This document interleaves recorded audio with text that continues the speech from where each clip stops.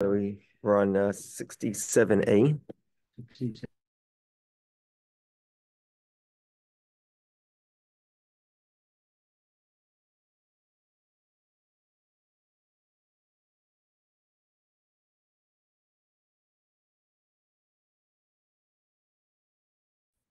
Okay.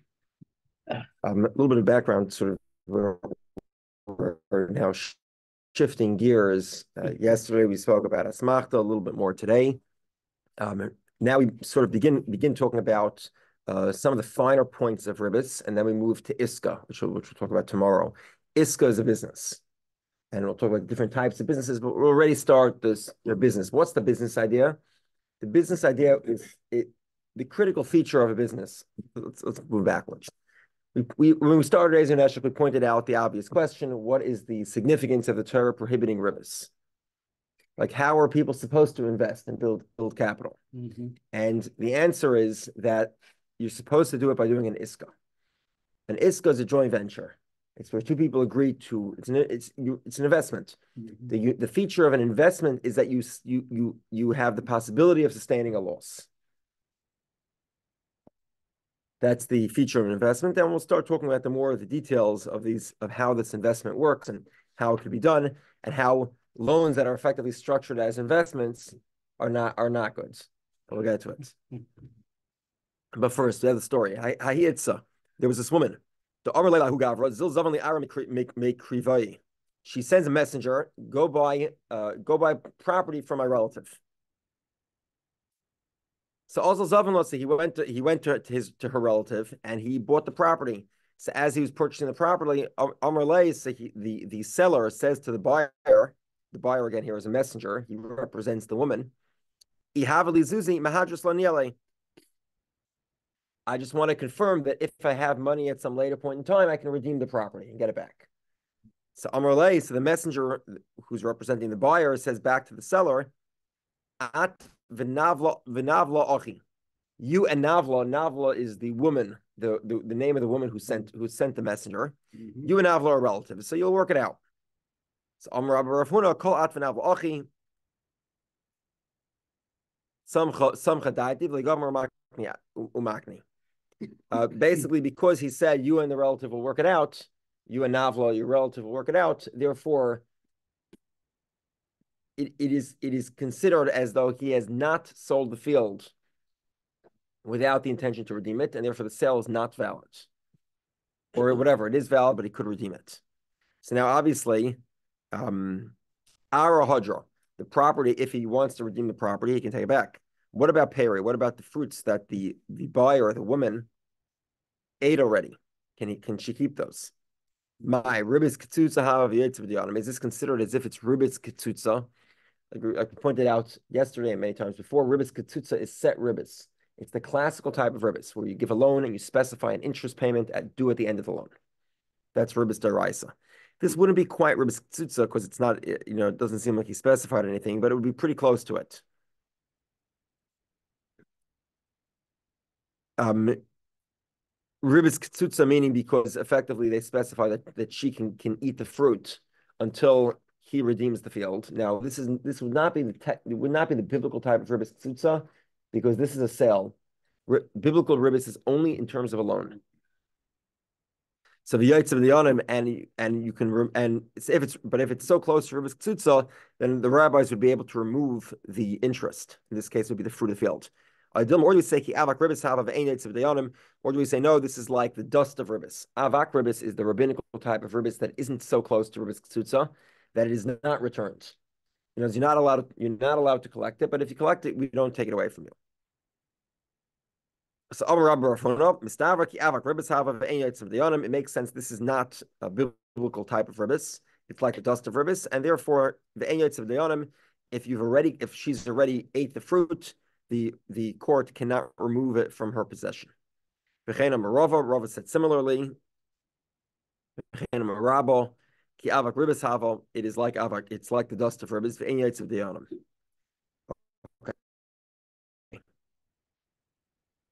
Amrle Abaya Rabba. Abaya is to Rabba.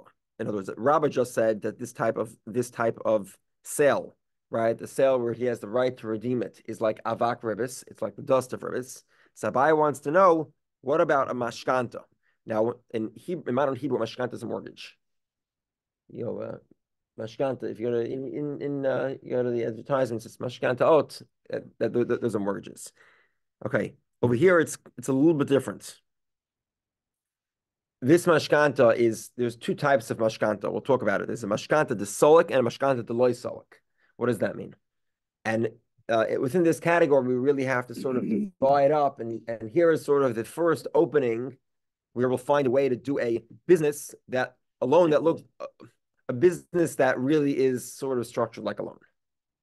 Okay, so what is a mashkanta? Mashkanta is like this. The basic idea is I give you a loan, and you give me back a property as a collateral. But this is not just a collateral. The property actually could be used to reduce the payment of the loan. So meaning I can work the property, and by working the property, I can reduce my payment. And there's two ways to do this. There's a mashkanta de loy solik. What does that mean? So that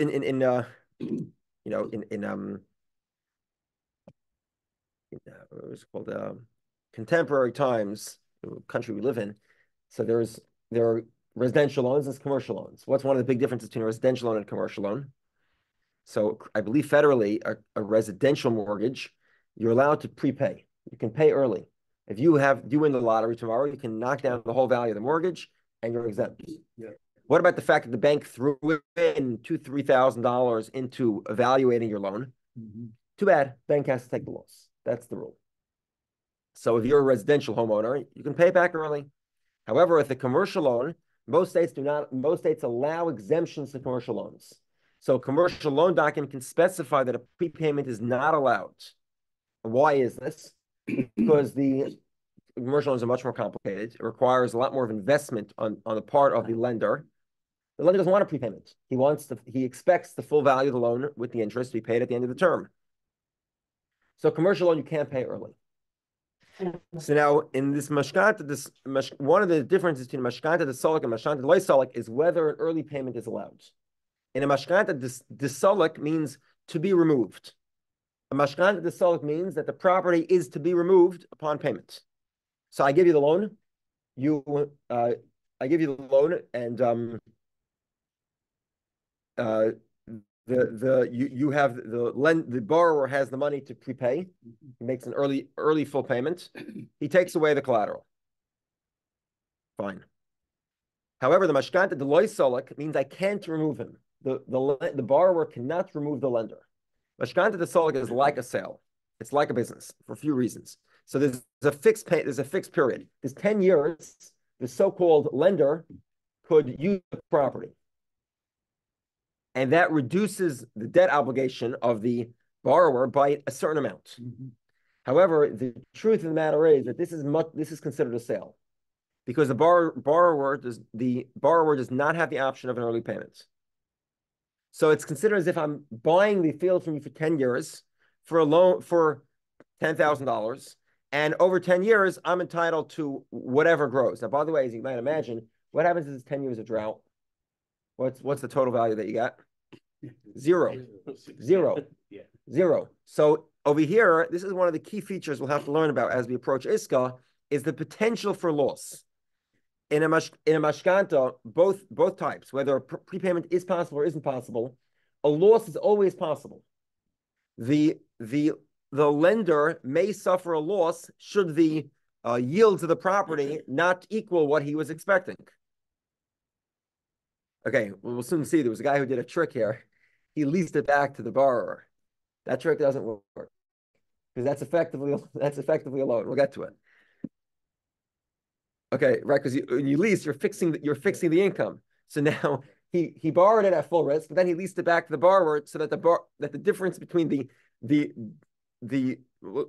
to the difference between the amount of that he's reducing the loan versus the lease payment the borrower is making is the interest effectively. We'll get to it. We'll explain in a moment. But regardless, the mashkanta has the potential in it for a loss. This is true both of mashkanta de solik, mashkanta where you can remove the lender, or mashkanta de loy solik where you cannot remove the lender. Mashkanta de loy solik is like a sale. This means that over here, it's considered like you bought the property for 10 years under a fixed arrangement. You gave the guy an initial $10,000 payment, and for every year you own the property, you reduce the payment to 5-year contract, let's say. Every year, $1,000 is removed, and then the redemption value of the field is $5,000. So it's considered sort of like a sale with a condition for redemption. It's not considered a loan. And the reason it's not considered a loan is because early payment is not possible. Then there's a mashkanta de solek, similar idea. We'll talk about how exactly this is done. There's a few different ways to do this, as you might expect. One way to do it is to say, look, here's a property. Any fruit you take off the property, it reduces the loan value. Except for the fact that another point I should have mentioned is that in mashkanta, either one, who's the obligation to work the field? The lender. The lender has the obligation to work the field. So the deal is as follows. In a mashkanta de solek, this could be a type of deal. Basically, I lend money to the borrower. The borrower allows me to use his field, and it's subtracting the cost of labor. Any income I make from the field reduces the value of the loan.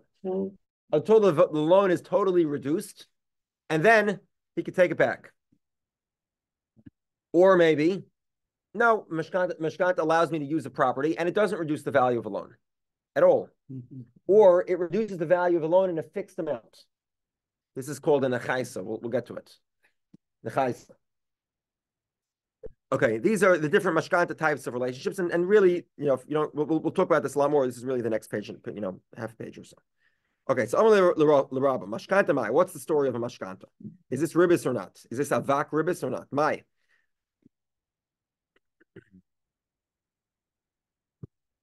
Now, the first type of mashkanta we're talking about here is where there was no agreement.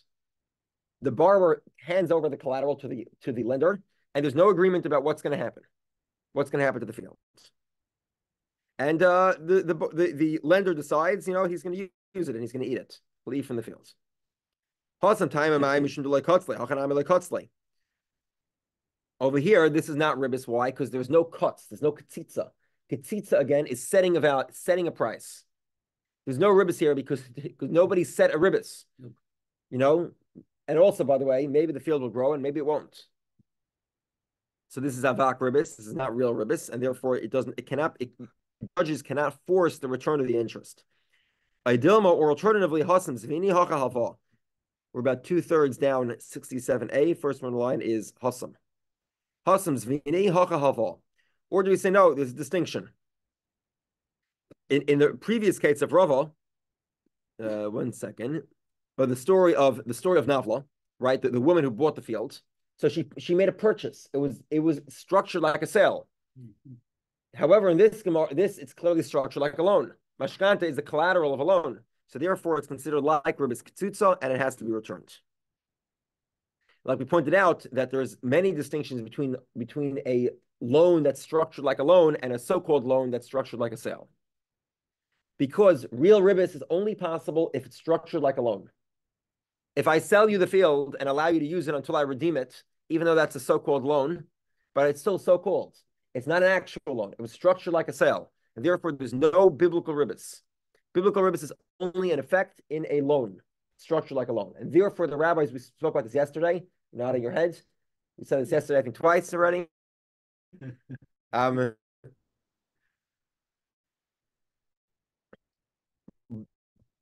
Biblical ribis is only when it's structured like a loan, and therefore we're more lenient and rabbinically between a loan structured like a loan and a sale which looks like a loan. So that would be the distinction, and maybe Rava would be more stringent in a loan with a collateral than he is with a sale. Responds. The key component is the katzitza, whether the interest was set. In order for biblical ribis to be in effect, the ribis has to be set at the outset. And this was not set. There was no agreement at all. So therefore, that's the key component. If it wasn't set, then there's no ribis, and you can't collect the interest. Meaning, a court cannot order the receiver of the interest to return the interest to the borrower. And as I'll point out again, they said many times, it's very important to recognize ribis interest is prohibited for the lender to charge, and it is also prohibited for the borrower to pay. Even though the borrower gets back his interest, he's not exempt here. He violated Torah prohibition by paying interest. Rav Papi. Rav Papi said, Ovid Ravina Uvda v'choshev apik peri deloy karab barafuna. Rav Papi had a story. I'm sorry, Rav Papi said over that Ravina had a story and he took away money, meaning he collected the interest. Even though there was no ketzitza, he still required the interest to be returned. And this is not like the opinion of Rabbah because there was no ketzitza. Amar Mar Breder of Yosef Mishmei de Rafa. So Mar, the son of Rav Yosef, says to Rav, okay, so now we talk about mashkanta ba'asr de misalki. A mashkanta in a town where you can make an early payment.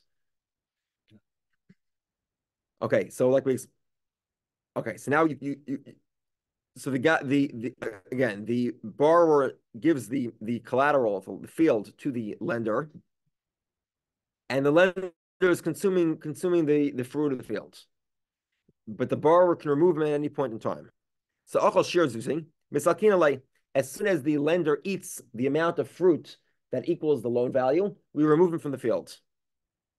However, let's say he manages to eat a little bit more.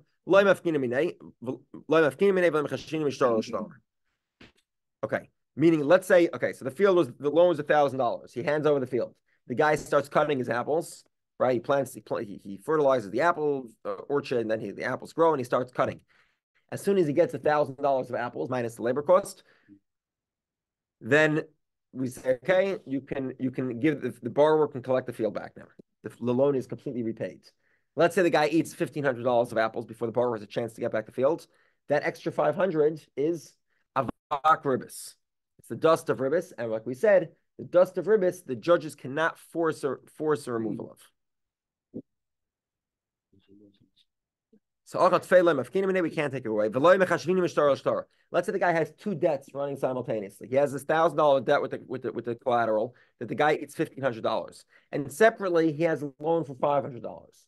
We can say, well, look, he took an extra $500 of ribis here. Let's carry it on to the other loan, and both loans now are repaid. Doesn't work that way because it's avak ribis. It's not collected, and too bad the borrower loses $500.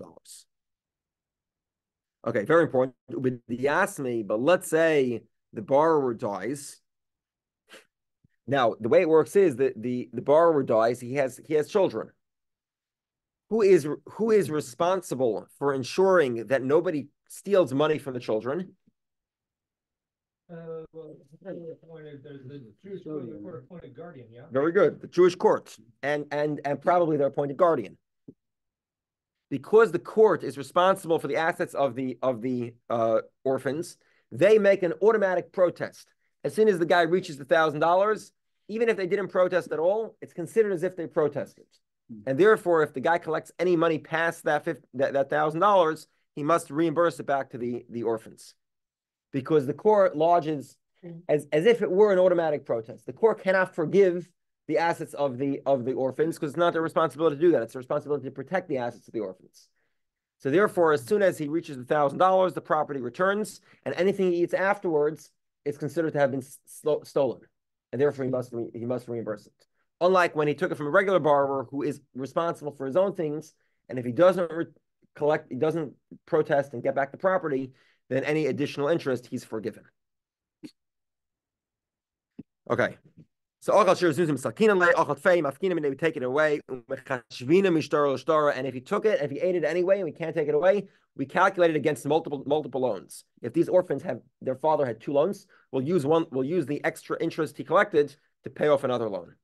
For the same logic, it's as if the court has lodged an automatic protest, and anything beyond that is considered stolen. Okay, now obviously this is all true by mashkanta desolek. Right, mashkanta desolek, we explained, was a collateral. The borrower hands the lender of the field as collateral, which the lender is allowed to use. But at any point in time, the borrower can kick him off the property. He can make an early payment, pay off the loan, and the collateral is lost. The collateral is lost from the lender, goes back to the borrower. However, mashkanta desolek, if the borrower cannot make an early payment, so then we say that the relationship here is much more akin to a sale. It's not a loan. And therefore, there's nothing, you can eat as much fruit as you want. And the guy can't make an early payment, and you have a right to be in the property for as long as specified in the contract, without any consequences of ribis. It's not a ribis. It's not an interest relationship. It's a sale. Amr Rashi. Rashi says, Hash the Amr Achat Fela Mafkina Mine, Achat Shir Zuzi, Nami Lo Mesalkina Le Beloy Zuzi. My time of Sluki Beloy Zuzi, Afuki Mine, who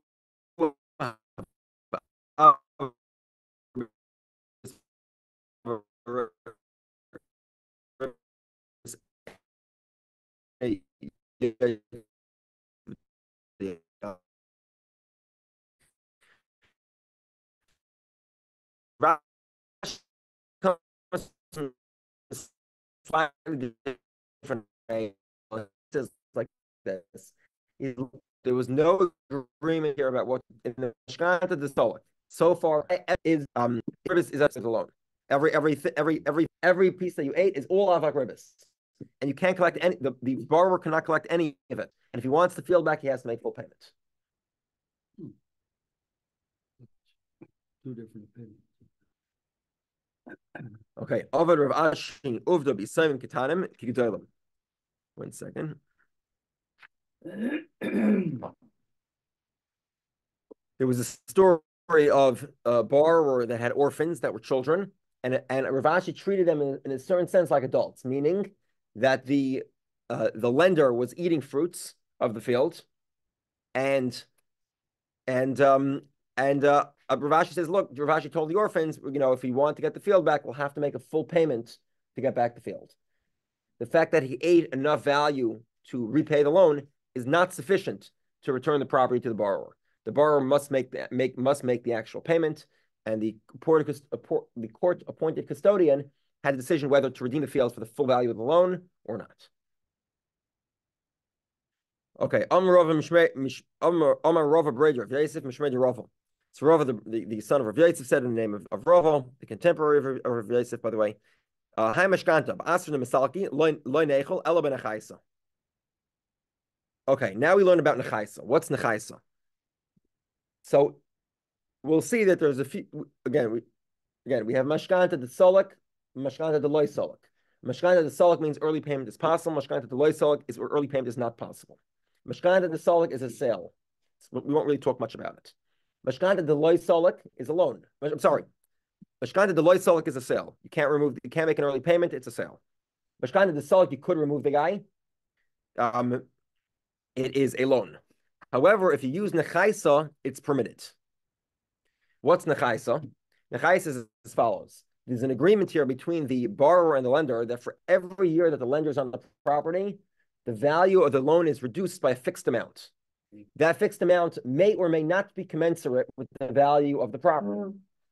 Right? It may be that the value may be much smaller than the value of the property, but that's permitted. If it's Surah Marabanan, however, if you're a Torah scholar, then you should not be using the clause of Nechaisa, reducing the loan by a fixed amount for every year that the lender is on the property. And again, at any point in time, the borrower can remove the lender by making full payment, or whatever, making payment of whatever is left of the value of the loan. Why shouldn't the scholar? Because it's too close to ribis. People got confused. Oh. So a scholar has to be more careful, and therefore he shouldn't do it. But obviously it is permitted. Okay. So the Gemara says al b'mayinechel. So how should the scholar eat? So the Gemara says b'kitzusa, with kitzusa. What is kitzusa? We'll get to what is kitzusa. Hanich lamad amar kitzusa sharia. This works according to the opinion that says kitzusa is valid. Elamad amar kitzusa asira ma'ik lamem. Or according to the opinion that says kitzusa is prohibited, then what do we do? The Itmar we learned kitzusa. You make a kitzusa. The kitzusa is permitted even for the scholar. What is that? Pligi bar Ravacha and Ravina. There's a debate between Ravacha and Ravina. Chadamar one says kitzusa sharia, v'chadamar kitzusa asira. One says it's permitted, one says it's permitted. So what is it? Kitzusa. What is kitzusa? The Amar lay ad chashishnin achilna b'lein achaysan mekan ve'elach shamin l'chakula peri. Here's the deal. I get to use the property for 5 years, no reduction in the loan. And then after 5 years, whatever is eaten is reduces the value of the loan. 1 second.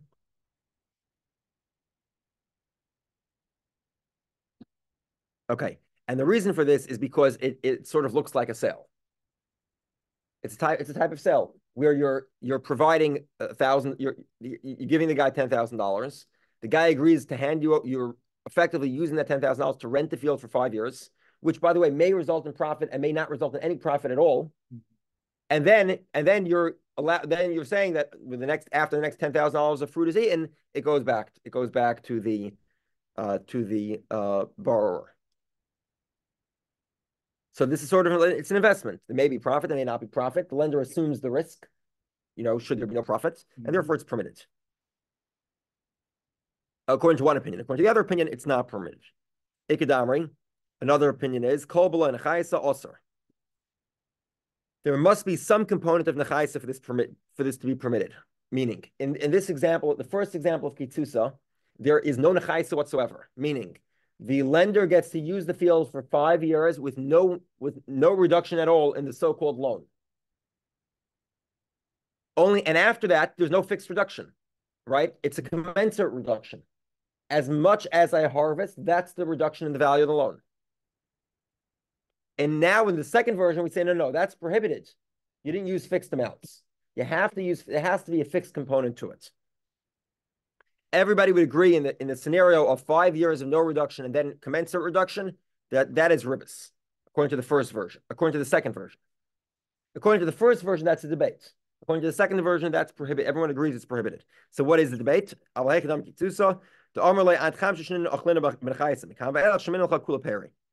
Okay, the second version is, what's kitzusa? It's a combination of nechaisa with kula peri. What does that mean? It means the first 5 years, I give you a fixed reduction. Every year, the $10,000 loan gets reduced by $1,000. And then the remaining $5,000 is commensurate to what grows from the fields.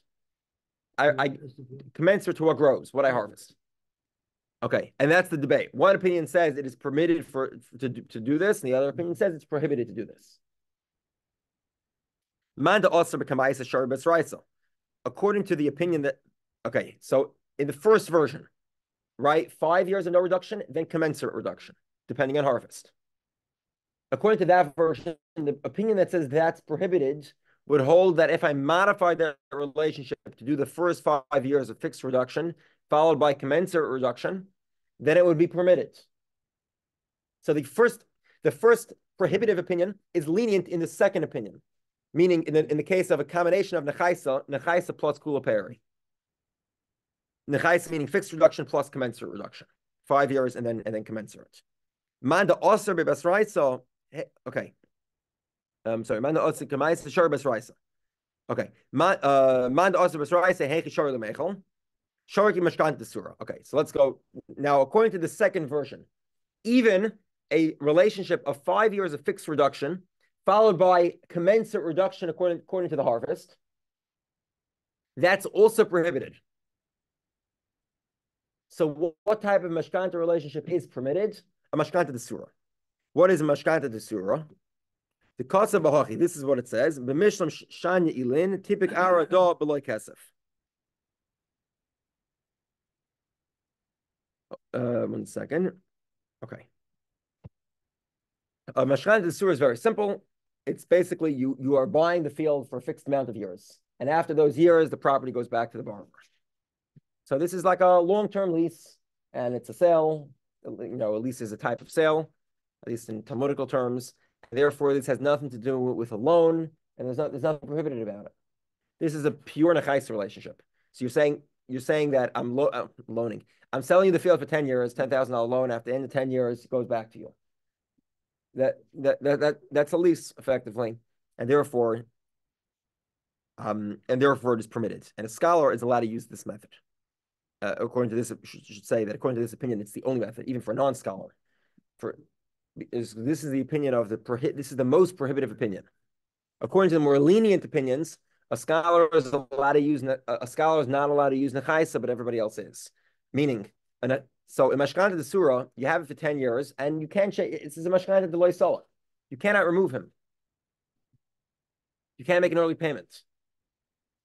But according to the more lenient opinions, a regular person is allowed to say fixed reduction. It's $1,000 per year, and at any point, the borrower can redeem the property for whatever is left of the value of the loan. But a scholar shouldn't do that. A scholar should use a more complicated relationship. Okay.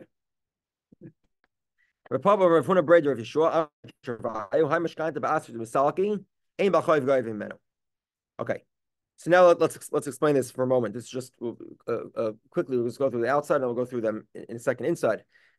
Basically, a mashkanta de solik meaning a collateral that the borrower can remove the lender at any given point in time by paying him the full value of the loan or whatever's left of it, this is considered a loan. And therefore, the lender using the property does not actually own it. Why is it significant? What significance does it have that the lender doesn't actually own it? Well, if I don't actually own it, then let's say the lender has creditors, and lender's creditors, the lender dies, and the rule is you can only collect from the children of debtors if they own property. This is not considered a property that he owns. So therefore, the creditor of the lender cannot collect the property he's sitting on if it's a mashkanta desolak, where he could be removed. Similarly, because it's considered a debt, it's sort of considered that he's eating his way through his debt. A firstborn is not entitled to eating debt. Let's explain this. Doesn't sound too good. A firstborn gets a double portion, right? Now, it's a very, very complicated sugya, which we'll get to, like I said, in about 170 days or so, something like that, or a little more than that, called Roy and Muchsek. One of the conditions for to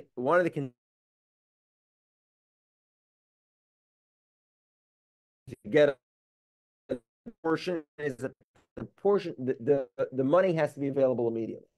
If the money sort of does not get a double portion, this property where the lender is eating the fruits and he doesn't actually own it because the borrower can kick him off at any given point, they'll get a double portion because this is Roy and not Muchsek. Again, whatever Roy and Muchsek is, we'll get to that as it comes. Okay, one second. Okay, and furthermore, another key component of a loan with a collateral. One second. A loan with a physical collateral is not disturbed by Shemitah. The reason for this is because a lender is considered to own the collateral. Spoke about this earlier in the famous statement of Rav Yitzchak. A lender owns the collateral. Because he owns the collateral, so therefore he owns the debt. He's sort of as if he's collected the debt already. It's already collected. And therefore Shemitah does not disturb the loan. He can collect the loan after Shemitah. However, this type of relationship isn't actually own property. He doesn't acquire it. Therefore, Shemitah comes and disturbs the loan. He can no longer collect it after Shemitah unless he wrote a document called a principal. Spoke about that in Masechtas Gittin. However, none of this is true with a mashkanta the loisal. If you can't remove the guy from the property, it's like a 10-year sale. It's a lease, and therefore a creditor could collect it. A firstborn does get a double portion, and Shemitah doesn't disturb the loan. It's not a loan; it's a sale. Shemitah doesn't disturb leases. Good. Not all, but I thought regardless, it goes back to the ancestral. That would be Yovel.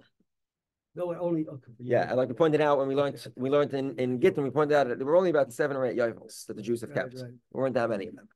Well, maybe less than 7, 6 maybe.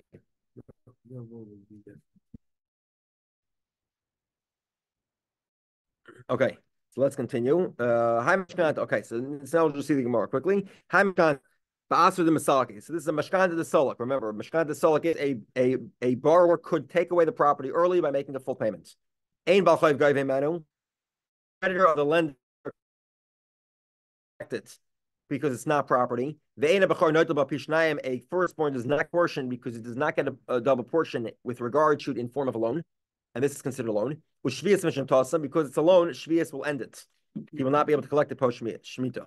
However, ba'asr the loy misalki in a town. Now, I should point this out also. This mashkanta was typically dependent on the town. Some towns, it was customary that you couldn't make early payment, and some towns it was customary that you could. We'll talk about what if you're in a different type of town and you want to make a different. You're in one town, you want to make a different type of relationship. We'll talk about how to do it. Right, page mission, please. About halfway down the page, first one line misham tasa. Ba'asr the salki in like a sale. And a real property. Therefore, a creditor could collect it to the firstborn does get a double portion. The ain shvius misham tasa, Shemitah does not end it. Okay. Marzutra says the name of Rapapa. Hi mashkanta as salki. Misalkale. Avafil mitamri da abudia. In a town,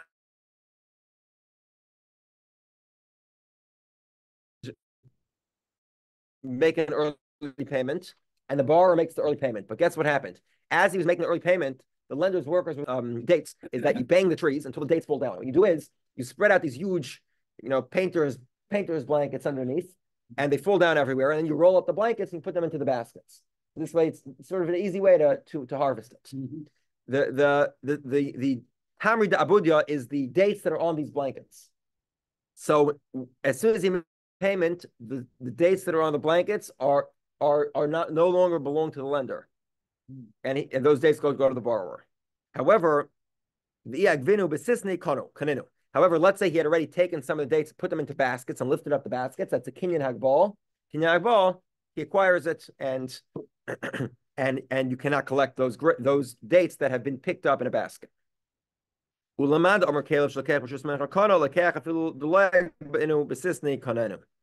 Let's say you're of the opinion that there's a debate whether or not the vessels of the buyer in the domain of the seller acquire. According to the opinions that say it does acquire, then those mats that are spread out under the tree belong to the lender. They're the vessels of the lender in the domain of the seller, which is the borrower. And therefore, if you hold that is valid kinyan, then he does acquire the dates that are on those mats. Okay, continue. Okay, pshita. This is obvious. But asr de misalki, in a town where the normal relationship is that the buyer is allowed to make an early payment. Va'amar, and they agree loy mistalikna, that it's a fixed arrangement. You can't make an early payment. Hakamid loy mistalikna. So fine, that's the arrangement. That's the arrangement.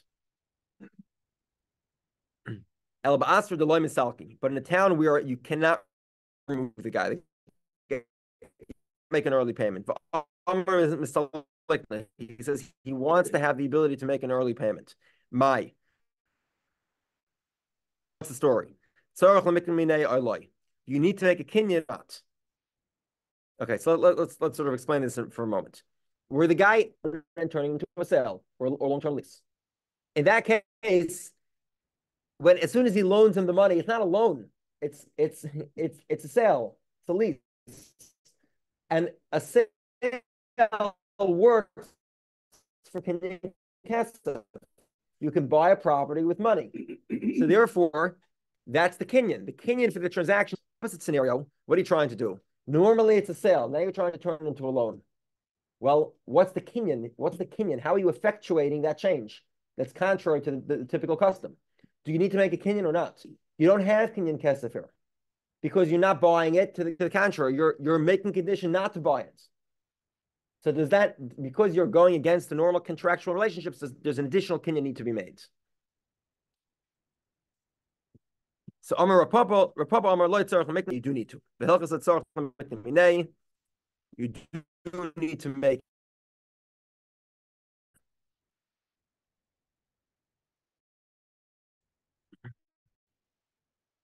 Okay.